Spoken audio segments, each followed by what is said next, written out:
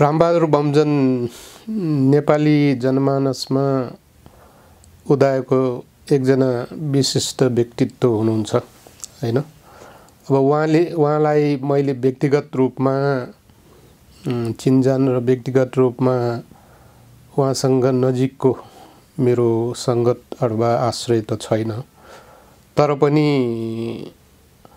जुन दिन उहाँ बाराको जुन निजगतको जंगलमा तपस्यारत हुनुहुन्थ्यो र संसारभर उहाँको विषयमा प्रचार भइरहेको थियो कि उहाँले निराहार बिना आहार अथवा खाना बिना पानी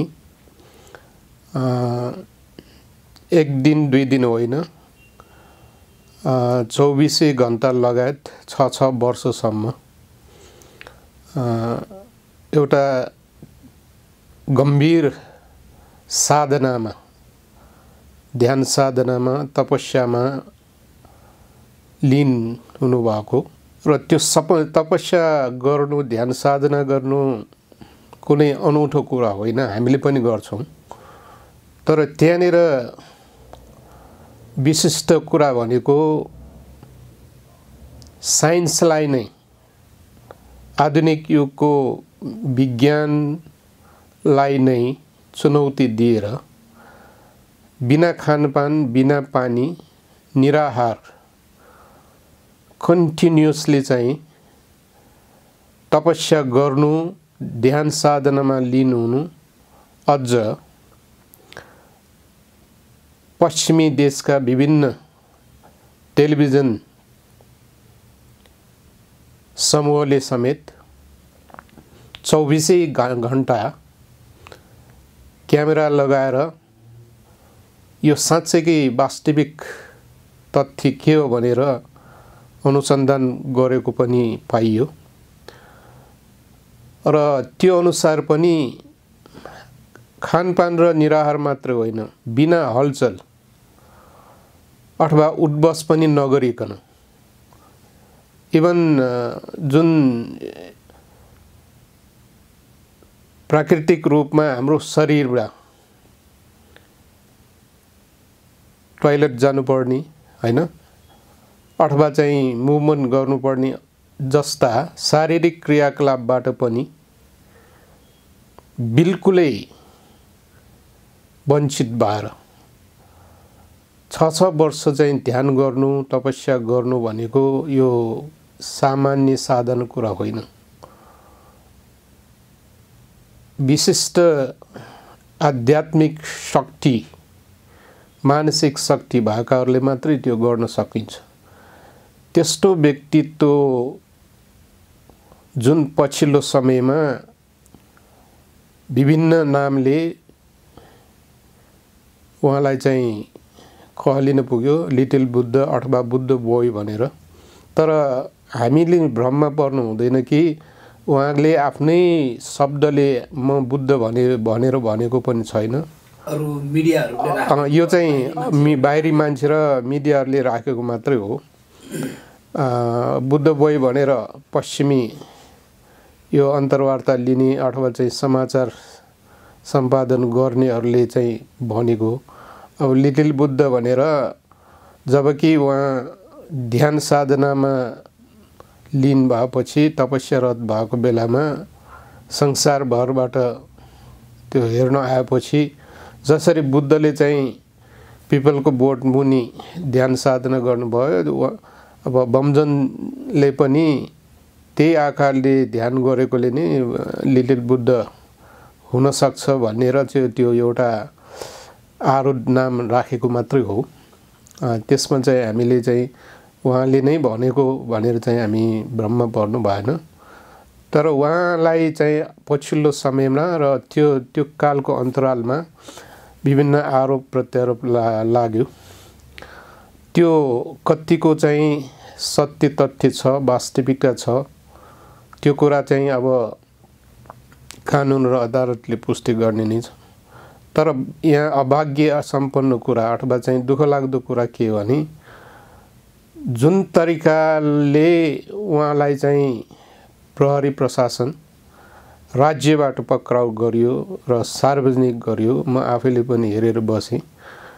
अत्यन्तै दुःख लाग्ने कुरो, किनभने अदालतबाट दोषी करार दोषी ठहर्नै नगरेको व्यक्तिलाई एकैचोटि हत्कडी लगाएर सार्वजनिक गर्नु भनेको यो राज्यको र प्रहरी प्रशासनको एउटा दुःखलाग्दो घटना भन्नुपर्छ। यो भित्र अनेकौं अन्य कुराहरू पनि सोच्न बाध्य तुल्याउँछ कि यसमा सरकार र प्रहरी प्रशासन भन्दा पनि कुनै अदृश्य शक्तिको पनि यसमा चलखेल र हात छ भन्ने कुरा बुझिन्छ।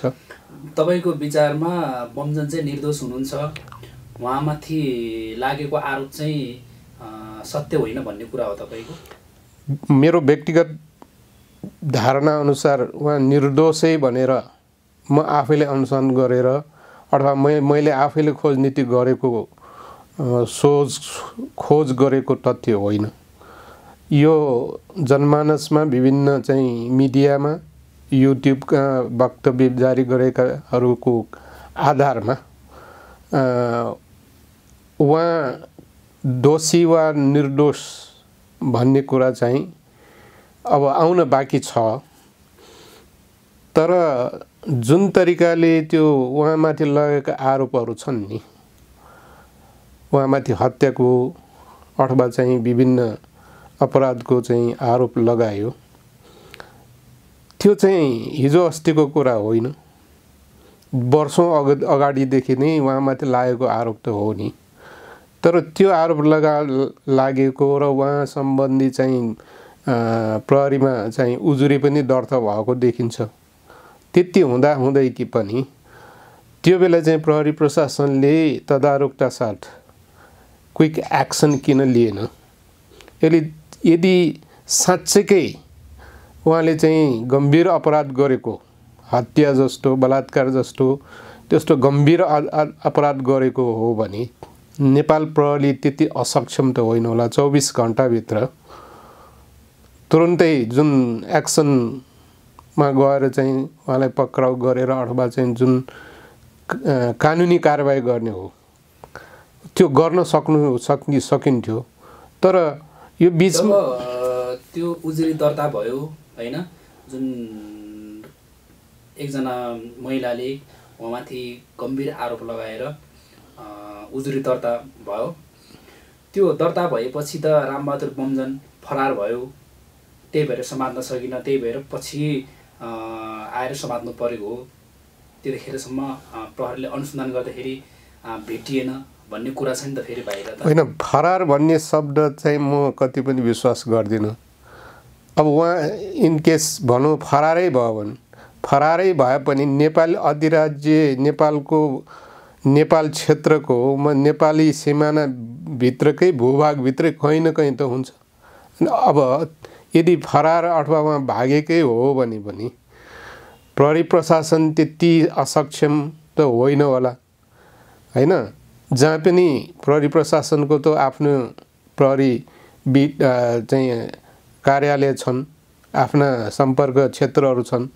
यदि जुनसुकै अपराध पनि इन्डियाबाट आएका अपराधीहरूलाई त प्रहरी प्रशासनले चाहिँ तुरुन्तै समात्न सक्ने अवस्था छ भने त्यो दक्षता त को चाहिँ गौरव त नेपाली प्रहरीले नाम कमाएको छ नि त। भनेपछि एकजना ध्यानमा बस्ने रामबहादुर जस्तो केटोलाई ल ठिक छ भाग्यो फरारै भए पनि कहाँ जान्छ? नेपाल बाहिर त गएको त देखिँदैन। नेपाली सिमानाभित्र सरहदभित्र नै उहाँ हुनुहुन्थ्यो होला। अनि जहाँ गए पनि नेपाली सिमानाभित्र त यदि प्रहरीले साँच्चै चाहेको भए त समात्न सक्थ्यो। अर्को एकजना ध्यानी व्यक्तिलाई भाग्नु आवश्यकता कहाँ होला हैन? मेरो विचारमा त्यो फरार भन्ने शब्द चाहिँ कति पनि यहाँनिर चाहिँ सुहाउने जस्तो लाग्दैन। उहाँलाई भाग्नु पर्ने, फरार हुनुपर्ने आवश्यकतै देखिँदैन। यस फरारै भए पनि पुलिस प्रशासनले समात्न नसक्ने कुरा त होइन नि। मेरो विचारमा यो चाहिँ बाहिर मिडियाबाजी मात्रै हो जस्तो लाग्छ। त्यो भित्र कम्ती पनि 4-5 वर्षपछि अथवा कति टाइम पछि उहाँलाई पक्राउ गरियो। यसमा अघि नै तपाईँले जोड्नुभयो, यसमा चाहिँ अदृश्य शक्ति लागि परेको छ भन्नाले कस्तो अदृश्य शक्ति भन्नाले चाहिँ को? इन्भिजिबल, अब भनौँ न, अब जस्तो राजनीतिक विषयमा चाहिँ विभिन्न अदृश्य शक्ति राष्ट्रहरूको चाहिँ चल्केलो भने जस्तै अब सुन्नमा आएको अनुसार रामबहादुर बमजन भनेको एउटा नेपालमा पछिल्लो समयमा 21औं शताब्दीमा एकजना विशिष्ट ध्यान साधनामा लागेको व्यक्तित्व हो, जसले कि नेपालमा एउटा नयाँ धार्मिक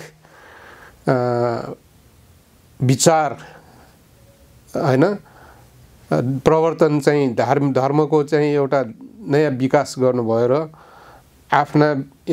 आफ्नै किसिमको एउटा धर्म र दर्शनको चाहिँ विकास गरेको। त्यसमाथि पनि उहाँको अनुयायीहरू नेपाल लगायत विभिन्न देशमा तुरुन्त हजारौं संख्यामा चाहिँ बढ्यो।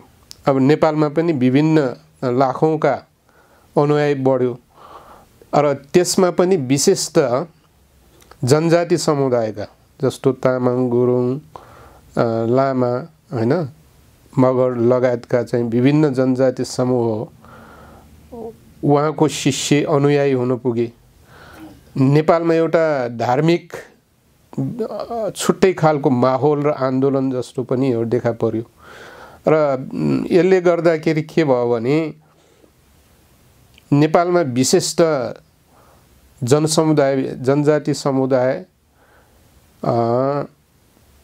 उहाँको चाहिँ अनुयायी बनेपछि अहिलेसम्मको नेपालको चाहिँ धर्म परिवर्तनको कुरा हेर्दाखेरि यो धर्म परिवर्तन गर्ने तत्त्वहरूले विशेष गरिकन जनजाति समूहलाई, त्यो पनि दुष्कर दुर्गम क्षेत्रका गाउँका सोझा सादा हैन आर्थिक रूपमा चाहिँ असक्षम, विपन्न, कमजोर त्यस्ता ग्रुपलाई चाहिँ टार्गेट ग्रुप बनाएर धर्म परिवर्तन गराएको देखिन्छ र ती समुदाय पनि यो बमजनको अनुयायी बन्न पुगेपछि धर्म परिवर्तन गराउने जुन तत्त्वहरूलाई चाहिँ एउटा बाधक र च्यालेन्ज जस्तो पनि भयो। र त्यो तत्त्व चाहिँ के हो खास? यसमा धर्म परिवर्तन गराउने मुख्य तत्त्व चाहिँ अहिलेको जति पनि जारी भएको चाहिँ वक्तव्यहरू हैन विचारहरू विश्लेषण हेर्दा एउटा तत्त्व चाहिँ नेपालमा धर्म परिवर्तन गराउने तत्त्वहरूको पनि यसमा हात छ भन्ने कुरा र विशेष गरिकन नेपालका ती तत्त्वहरू लगायत विदेशी शक्तिहरू जुन धर्म परिवर्तन गर्न उद्यत नेपालमा वर्षौंदेखि अहिले मात्र होइन वर्षौंदेखि एउटा ग्रान्ड डिजाइनको रूपमा चलखेल गर्दै आएकाहरूको पनि यो हात हुन सक्छ भन्ने कुरा। अर्को चाहिँ अब राज्यभित्रै पनि सरकारभित्रै पनि यस्ता तत्त्वहरू चाहिँ रामबहादुर बमजनको चाहिँ उदय र विकास, उहाँको धर्मप्रति अर्कै दृष्टिले हेर्ने र विमति जनाउने, असहिष्णुता जनाउने खालका तत्त्वहरू पनि एउटा चलखेल हुन सक्छ भन्ने मलाई लाग्छ। भनेको बाहिरी शक्ति र भित्रकै शक्तिहरूको रामबहादुर बमजनलाई फसाउन खोजेको भन्ने कुरा जुन देखिन्छ। किनभने जुन तरिकाले उहाँलाई चाहिँ समात्यो र जुन तरिकाले कारबाहीमा लगियो त्यो तरिकाले चाहिँ हामीले भन्न सकिन्छ कि उहाँले प्रहरीसँगको बयानमा मैले त्यस्तो म तपस्या गरेर बसेको मान्छेलाई बाहिरी कुरा थाहा छैन पनि भन्नुभयो। यसमा चाहिँ खास गरी के हो, कस्तो खालको षड्यन्त्र हो यो भित्र? मैले उहाँसँग नजिकै आश्रय गरेका एकदम सङ्गत गरेका उहाँकै शिष्यको पनि मैले कुरा सुनेको छु। तपाईँले भने जस्तै उहाँ त जीवनमा दैनिक जीवनमा प्राय धेरै जसो समय चाहिँ ध्यानमा नै साधनामा नै बस्ने मान्छे रहेछ व्यक्ति हैन। र ध्यान साधना गर्नेहरूको चाहिँ आफ्नै किसिमको चाहिँ त्यहाँ माहौल हुन्छ, आफ्नै किसिमको त्यहाँ बसाइ हुन्छ, आफ्नै किसिमको त्यहाँ आसनहरू हुन्छ र कोट बस्ने ठाउँको व्यवस्था गरे हुन्छ। किनभने ध्यान जस्तो कुरा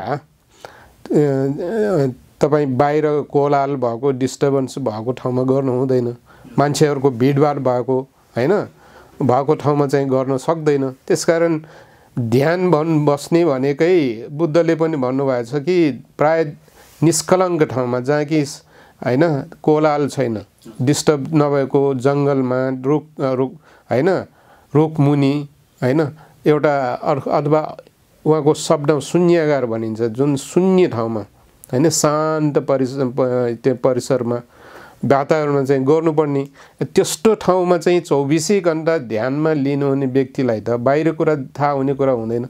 यो कुरा त म व्यक्तिगत रूपमा मैले पनि त अनुभव गरेको कुरा हो।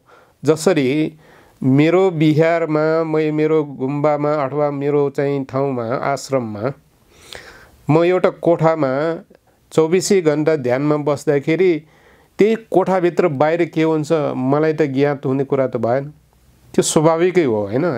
त्यस्तै रामबहादुर बमजनमाथि लगाएको आरोप विषयमा पनि उहाँलाई मलाई थाहा छैन अथवा म त ध्यानमा बसेको बाहिर के भइरहेछ भन्ने कुरा त यो कुरा त वास्तविक हो, यो चाहिँ सत्य कुरा नै हो। रह्यो के भन्दाखेरि उहाँमाथि लगाएका जुन चारवटा त्यो चारजना बेपत्ता पारिएको भन्ने विषयमा अब त्यसमा पनि पछिल्लो समय विविध मतान्तर र यो फ्याक्टहरू जुड्ने खालका कुरा रहेछन्। कोही त त्यो बेपत्ता पारिएकाहरू पनि जिउँदैछन्, गाउँमा हिँडिरहेछन् सकुशल भनेको छ, कोही चाहिँ नेपाल छोडेर बाहिर विदेशमा गएका छन् भन्ने कुरा पनि छन्। त्यसकारण यो यस्ता कुरा भनेको यो बाहिर आउने जनमानसमा आउने एउटा कुरा मात्रै हो, तर यसको वास्तविक सत्य कुरा चाहिँ के हो भन्ने कुरा त तपाईलाई पनि थाहा छैन, मलाई पनि थाहा छैन। यो कुरा तपाईले पनि सुनेको भरमा मलाई प्रश्न गर्नुभयो। अब मैले पनि यो कुराको यकिन 100% यस्तै हो भनेर भन्न सकेको छैन। त्यसकारण पक्ष विपक्षमा दुईटै चाहिँ कुराहरूको विश्लेषण चाहिँ भइरहेछ। अब यसको लागि चाहिँ तपाईँ र हामीले अलिक समय पर्खिनुपर्छ। साँच्चै त्यो बेपत्ता पारिएको हो कि अथवा भनिएका ती बेपत्ता पारिएका भनिएका व्यक्तिहरू जिउँदैछन् वा कुनै देश छोडेर अर्कै देशमा गइरहेका छन् भन्ने कुराको चाहिँ अब यसको पुष्टि हुनको लागि चाहिँ तपाईले पनि मैले पनि चाहिँ अलिक कुर्नै पर्ने देखिन्छ। बाहिर कस्तो पनि कुरा छ भने रामबहादुर बमजनको आफ्नै धर्म छ, आफ्नै लिपि छ, आफ्नै भाषा छ, सबै कुरो सबै फरक होइन। अनि त्यसमा चाहिँ अब यो जस्तै हामी बुद्धिस्टहरू विशेष गरी रामबहादुर बमजनको अन्यहरू बुद्धिस्टहरू नै छन्। यसमा चाहिँ के अरे मतभेदको कारणले गर्दाखेरि यस्तो सिर्जना भएको हो भन्छन्। बाहिर त्यस्तो हल्ला छ, के लाग्छ तपाईँलाई यसको विषयमा? नेपालमा एउटा दुःख लाग्दो कुरा छ नि, एकदम अभाग्य सम्पन्न कुरा के छ भने चाहिँ आफ्नै अन्यायहरू अथवा उहाँका वरिपरि बसेका मान्छेहरूले नै उहाँलाई फसाउन खोजेको भन्छ।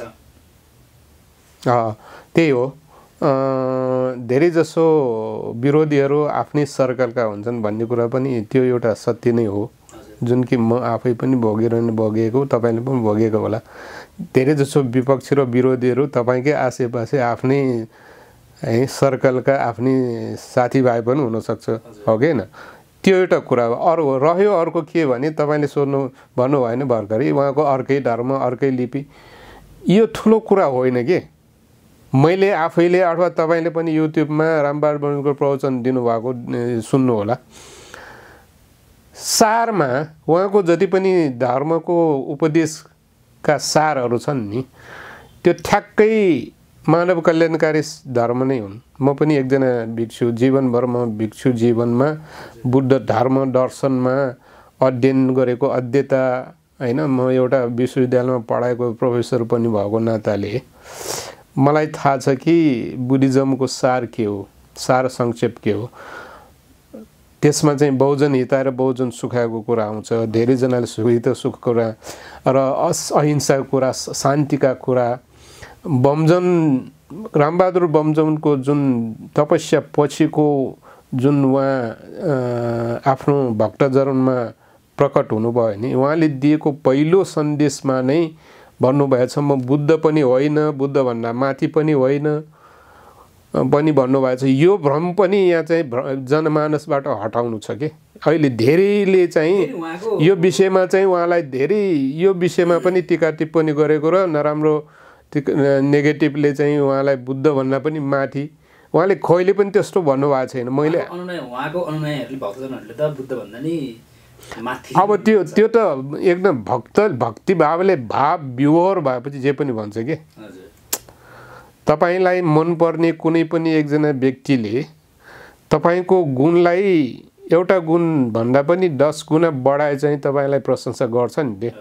त्यस्तै हो के, जब कुनै पनि भक्तजन, उपासक उपासिका अथवा कुनै अनुयायी आफ्ना गुरुप्रति अगाध प्रेम बस्यो भने हैन, तपाईलाई त्यो मीराको कुरा थाहा छ नि, कृष्णप्रति यति अगाध प्रेम भयो कि कृष्णको दर्शनको लागि मैले जबसम्म कृष्ण दर्शन पाउँदिनँ तबसम्म म चाहिँ के अरे म ज्यानै दिन तयार छु भनेर त्यो विष पान गर्न खोज्दाखेरि त्यहाँनिर कृष्णको दर्शन भयो भने सुन्नु भएको छ।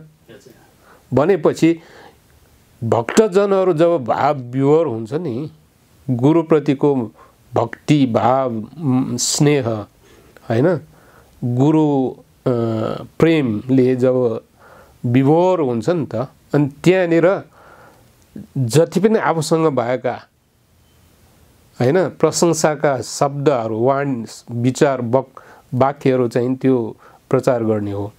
त्यसमा चाहिँ हामीले चाहिँ फेरि अन्यथा लिनु भएन कि। तर रामबहादुर स्वयं बमजनले स्वयं आफैले त्यही शब्दले आफ्नै मुखले चाहिँ त्यो प्रकट गरेको कुरा चाहिँ होइन। मैले आफैले पनि त्यो उहाँको उपदेश सुनेको छु। कहिले पनि म बुद्धभन्दा माथि, इभन म बुद्ध होइन पनि भन्नुभएको छ हैन। यो कुरा चाहिँ यो युट्युब उहाँले म बुद्ध होइन भन्ने कुराले नै अलिकति, तर उहाँको जब उहाँले बुद्धभन्दा अथवा म बुद्ध नै होइन भनेपछि बुद्ध धर्मलाई मान्दिनँ, मेरो आफ्नै धर्म छ, आफ्नै लिपि छ भनेपछि मात्रै अलिकति मतभेद आएको भन्ने कुरा। यो पनि रामबहादुर बमजनले भनेको होइन कि, उहाँकै आसेपासे भक्तजनले भनेको हुनसक्छ। म बुद्ध पनि होइन, मेरो आफ्नै लिपि छ भन्ने कुरा कहिले मैले त सुनेको छैन। तर उहाँको उपदेशको सार उहाँमा चाहिँ उहाँ त्यो भन्दा पनि यस्ता कुरा भन्दा पनि उहाँ आफैले के प्रवचन गर्नुभयो त्यो सुन्नु पर्यो। यो जनताले उहाँमाथि बेटुक्का आधारहीन चाहिँ टीका टिप्पणी गर्नुभन्दा पनि उहाँका प्रवचनका श्रृङ्खला छन् नि, ती प्रवचनहरू एकचोटि श्रवण गर्नु पर्यो, सुन्नु पर्यो। मैले सुनेको अनुसार त उहाँ एकजना विश्व प्राणीप्रति अपार करुणाले ओतप्रोत भएर नै उहाँको प्रवचनहरू देखिन्छ कि। जस्तो गढीमाईमा हजारौं सङ्ख्यामा जुन त्यो पशु बलि दिइन्छन् नि, काटिन्छ हैन, त्यो विषयमा चाहिँ उहाँ असाध्यै चाहिँ संवेदनशील भएको र अबोध प्राणीहरूलाई यसरी हत्या गर्नु भएन भनेर त यो मानिस मात्र होइन, निरीह अबोध प्राणीप्रति पनि एउटा मैत्री करुणा जगाउने गुरु हुनुहुन्छ के। भनेपछि यो त विश्व मानव कल्याणकारी हैन, विश्व प्राणीप्रति मैत्री र करुणा जगाउने, मैत्री र करुणा चाहिँ राख्ने गुरुको रूपमा पो हामीले लिनुपर्छ। उहाँले कहिले पनि यो लिपिको विषयमा लिएर धार्मिक विभेदको विषयमा रूपमा यो विवादजन्य कुराहरू यस्ता चाहिँ सामान्य खालका बेतुकका कुराहरू उहाँलाई गर्नुपर्छ र गरिरहन्छ जस्तो लाग्दैन। किनभने 6 वर्ष आध्यात्मिक साधनामा लागेको र त्यसबाट चाहिँ एउटा आध्यात्मिक एउटा हाइटमा पुगेको व्यक्तिले यो भनेको सामान्य मानिसहरूको कुरामा अल्मलिरहनु र यस्ता वक्तव्यबाजी गर्छ जस्तो लाग्दैन मलाई चाहिँ। यो सबै चाहिँ छ नि, बाहिरका मान्छेहरूले चाहिँ त्यत्तिकै उनीहरूको माइन्ड लेभल मेन्टल लेभल जस्तो छ नि त्यस्तै लेभलले कुरा गर्ने हो के हैन। जब चाहिँ हामी आध्यात्मिक र चैतसिक रूपमा वैचारिक रूपमा उत्कृष्ट अवस्थामा पुग्छौँ, हाम्रो सोच अर्कै हुन्छ, हाम्रो विचार अर्कै हुन्छ, हाम्रो बोल्ने शैली अर्कै हुन्छ के। तर कोही उहाँलाई चाहिँ जहिले पनि एउटा नेगेटिभ रूपमा दृष्टिकोणले हेर्ने र विवेचनात्मक तरिकाले मात्र हेर्ने मान्छेहरूले हरेक कुरा ल्याएर चाहिँ त्यहाँ विवाद गर्न खोज्छ र टीका टिप्पणी गर्न खोज्छ। यो त समाजमा जहिले पनि भइरहने कुरा हो। तर मलाई जबसम्म लाग्छ लिपिको कुरा, म बुद्ध होइन भन्ने कुरा यो ठुलो कुरा होइन। यो बेतुकको र बमजन जस्तो त्यस्तो गम्भीर साधनामा लागेको व्यक्तिले गर्छ जस्तो लाग्दैन।